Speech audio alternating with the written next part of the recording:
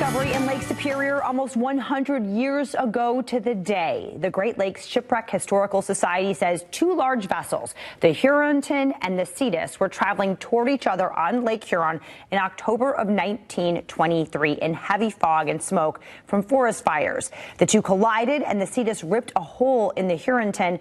The captain of the Cetus was able to plug that hole and get the crew of the Huronton aboard, even saving the crew's mascot, a bulldog. Today, the Huronton sits 800 feet below the surface, very, very deep. And these photos are the first time a human has seen the vessel in a century. Pretty cool.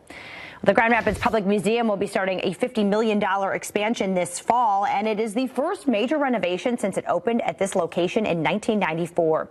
The City Commission approved the plan, work expected to last about 2 years. The design will use the museum's riverfront, linking a 7.5-mile urban trail to other prominent trails, adding a living roof and a geological rock wall. The museum says the number of visitors has increased almost 300% in the last decade. This expansion will double its capacity. We have an official Michigan State Christmas tree. Vic Ruppert in Onaway donated the 60-foot spruce in his yard in honor of his late wife, Shirley. It is still standing right now, but once crews cut it down on October 26th, it'll begin its more than 200-mile trek to the Capitol lawn in Lansing to be hoisted in place on October 28th. Now, the state started this tradition in 1987. This is the first state Christmas tree from Presque Isle County in northern Michigan and just the 13th from the Lower Peninsula. The tree will be lit November 17th during Lansing's Silver Bells in the City celebration.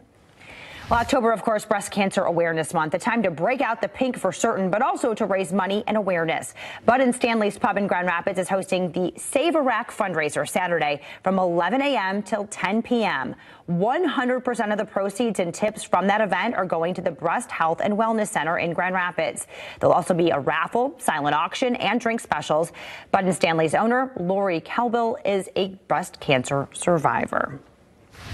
Well, destination weddings, pretty popular, heading to Europe, the Caribbean, a McDonald's in Michigan. Yeah, Mike and Kathy Haller from Munich, Germany. And last weekend, that couple tied the knot at the fast food restaurant in Crosswell. They are world travelers and clearly McDonald's mega fans, and their goal was to have the ultimate United States wedding day.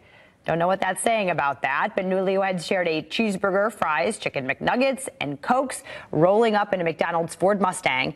And Grimace, of course, made an appearance there as well. They do plan to head to see more Americana across the Midwest and Northeast, including a stop in Washington, D.C.